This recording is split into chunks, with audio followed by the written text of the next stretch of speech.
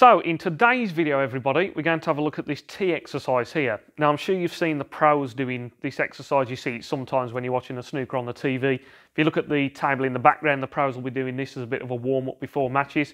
Now I made a nice break. I made a 147 in this exercise, so I thought I would show that video and just talk through some of the key things I'm thinking. Now I know what you might be thinking when you're watching a video like this. Well, I'm struggling to make a 30 break. What's the point in me doing something like a T exercise? Well, I think even if you're at that level, you can still try and beat your own highest break all the time. So there's nothing wrong with having a go at something like this. And I also think all the things that I'm going to talk about in this video, so in terms of my shot selection, some of the key things I'm thinking, and then when I'm playing the white into certain areas, they're all really important things that you want to try and think about in your own game. So even if you're at that standard where you're trying to beat your highest break, go from 30s to 40s, this video can still be very useful because it gets you thinking in the right way.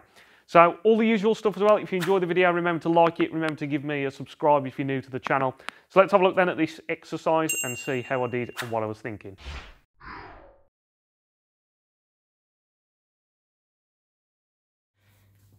Okay, so this is the routine. I've just set myself up in a random position here, just nicely positioned on the red to get to the black. Now I'm going to try not to pause the video too much here, but I will pause at certain points just to show you exactly what's happening with the white, maybe draw some lines on the screen. But the cue ball is going to be displayed, as you can see, for each shot to be able to see what spins I'm putting on the cue ball. So, on and off the black cushion with this first black here, this will leave me in a position where I'm on all three of the reds that you can see. So I was playing on all three of these reds, really. And I know that I'm going to be on one of them good, whichever one I land on best, I'll take that. Now this bottom red obviously gets rid of probably the hardest one. So bottom, a little bit of touch of left hand side just to take me away from the black. Now on this shot here, if I just pause it on this one, I know that the natural path, if I just play topspin on the white's coming over here and then the white's coming back over here. Now that's an excellent area to put the white in because that leaves me on these three reds here and it also leaves me on these three reds here as well as this one below the black. So as long as I play that shot and just take myself up into that area, I'm always saying to players, don't try and be too precise. Leave yourself in an area where you really feel like you can't fail in terms of position.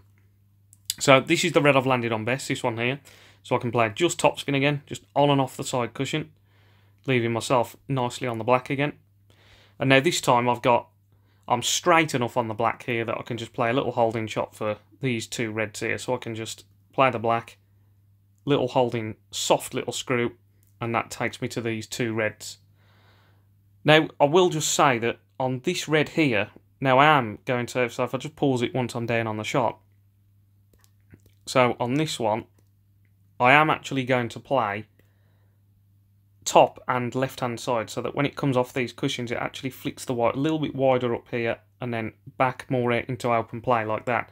If I didn't play the side, there would be a danger that the white would find its natural path and I'd finish very low down here on the black and I wouldn't be nicely on the black and then I'd be risking then as well cannoning as I pop the black into these balls. So a bit of top, left hand side just to help it flick up off those two cushions, and that's now left me almost this same shot again to go over here, back out into open play like this.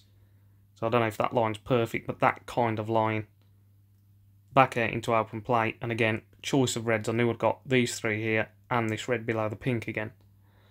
So this is just nice and straight, so keep nice and still, just middle ball, just let the white just naturally roll through.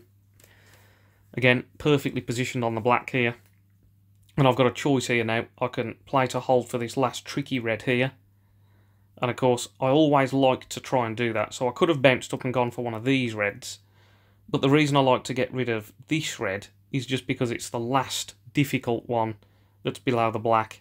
So obviously all the pots are difficult, but it's the most difficult one that I'm leaving there. So now I can just play up into an area again, somewhere like here. As long as I get the white up into that area, I'm just leaving myself again on choice of red, so I'm playing almost for all of the line of reds down the middle of the table. So just looking where I've landed, and I think I'm nicely on one just to roll through nicely for the black here. So yeah, just a little rolling through shot. And you can see I'm always trying to leave myself, so I'm not landing. This would be straight on the black, but I'm trying to leave just little angles where I'm just above that line, look, so I can bounce the white up and get the white back out into open play. Now that was a bit of a poor shot. I was actually playing for this red here, and this one below the pink actually goes. So I can play this red now and screw back, just nudging the other red slightly and get back to the black again. So it's all about technique, nice and smooth. Nudge the other red slightly and recovered it there, and I'm back in good position. So again, if I just quickly pause this, I'm actually looking now that these two reds here, so these two are the ones now that are causing me a problem, because it actually looks like now that these two reds are only going to pop into this bottom corner over in that direction. So if we zoom back out, I'm thinking about those now straight away. I'd love to get onto one of those reds so that I can move it, and then it will free up the other one as well. So again, putting myself in an area there just to quickly show you. I've landed on this red to the corner, I've also on this red, and then I'm also on this red here. So again, I put the white in a position, it's almost like over here, where I knew I'd got multiple options with where the white was landing. So even though you're trying to stay on the black and you're playing quite a precise break, you are playing in a nice, neat way where you're trying to leave yourself options all the time. Don't try and be ridiculously precise. So a little holding shot. And now again, I can try and get onto these two reds now that are causing the bit of a problem. So I'll play little soft shot there. Little cannon into the other red, but that's okay. And now I've left myself with, I think, just about okay on this red. And like I say, these were the two that were causing a problem, so I'm just hampered by that other red slightly. That's okay, I could roll through. Now, you'll see that what I had to do there, obviously, if I just quickly rewind, so if we just rewind to that shot. So I knew I was getting this cannon on the other red here. So I know I'm going to get this cannon on this red, so the white is going to run through and hit that red. So I've got to make sure I get enough topspin that I push through and move that red out the way to make sure I'm leaving myself good on the black. Now, you can see I've actually now knocked this red safe to the side cushion. So what I actually choose to do here is immediately try and get on this red, because I'm putting myself in an area where I've got this red, and this red to play on. So I've put myself in an area where if I land good, I'll take this red, the optimal one that I want to move because it's now in a difficult position. Because I haven't landed good, I can take one of my backup ones. So I took one of my backup ones there. And now I'm nice, actually, unfortunately, a little bit straight on the black, so I could only screw back in a straight line. And that time, I have landed where I can get this red now with the rest and just play a little bit of left-hand side. So, again, I'm going to get my extension. If I just roll this through, there's a chance that the white will come more along this line and I'll be low on the black. If I play it with left-hand side, it will check it up and it will come a little bit straighter. So I just roll this, so just drop it in, but a bit of left-hand side, and it will, you see the way it's straightened up and come along that top line? And that's just that tiny trace of left-hand side, just stopping the white from running too close to that black cushion and putting me in trouble. So now I've got all three reds to play on here. Now, I can just play topspin on and off the cushion, and the worst thing you can do, so you're always thinking of problems that might happen in snooker, the worst thing I can do is come here and land a little bit short, and then it's very difficult to get back to the black. So what I actually do instead is I make sure I get, back over here, get out into open play. That way I'm leaving myself this red and this red to play on. So really make sure here you don't underhit the shot. You really make sure, look, I've got right back out into the middle of the table. If anything, I want to overhit it because I've got this red and this red. So you're always thinking, leave yourself options again, don't underdo it.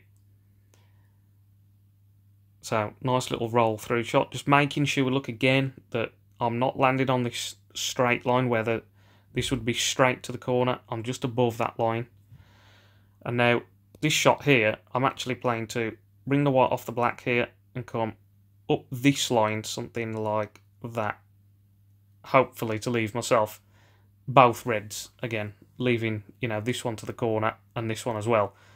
And actually I'll just get a little bit too much topspin on and flick the red and it's actually not too bad. So you could play this shot now. So if we just look at the angle that the white's going to take, it's going to come off this red and go over here. Now, when it comes off, that's going to be the natural angle like that. Now, if you want to get a bit closer to the black, you could play lots of right-hand side, so that when the white comes off here, it then flicks down wider and comes down onto the black.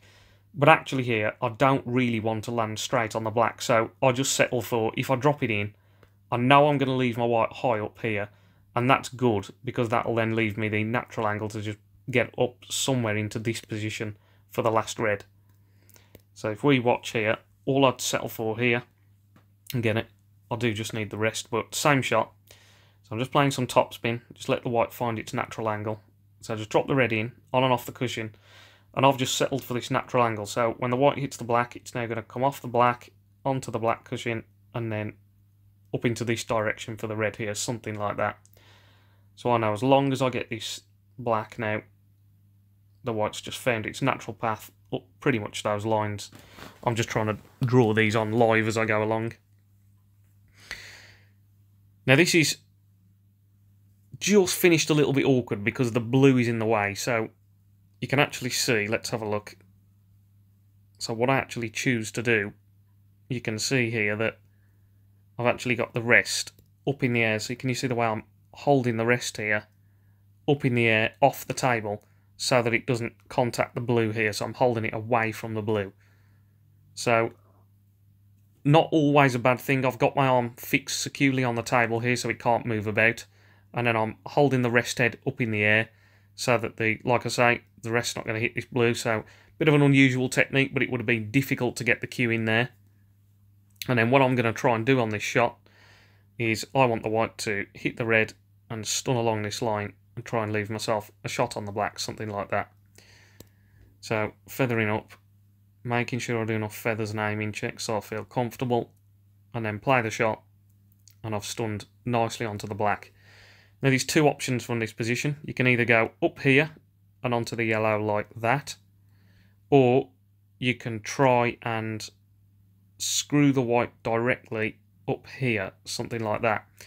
Now, out of the two options, this first one is dangerous because when you do this first option, so let's say the white comes off here and then it comes along this line, the margin of error you've got is very small. So if I was to land here, it's no good. If I land here, I still need the rest. So my margin for error is actually very, very small. I've got to get it within that gap there. So that's why I don't particularly like that line, because I'm leaving myself a small area to land good on the yellow.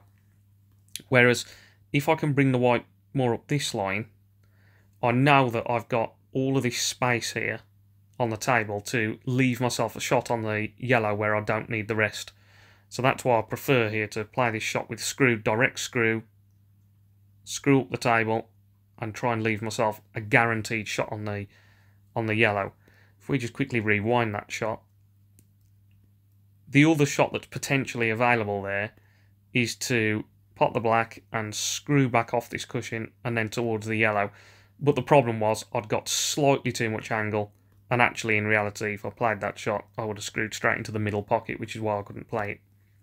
So in the end I just played that direct screw up to the yellow like that, and that guarantees me a shot. Now it's all about good cueing here. As long as I get a good pot on the yellow, I know I'm going to have a shot on the green. So having to cue off the cushion, so I've got a long enough backswing, nice pull back of the cue, and I've managed to leave myself nicely on the green there, so nice and happy with that. And then down into the shot, keep nice and still, just dropping it off the cushion, nothing to do with the white. So got that nicely. Now topspin here will take me off the brown up here and then down towards the blue. So I come off those lines and then down towards the blue, and unfortunately it's just gone a little bit too far.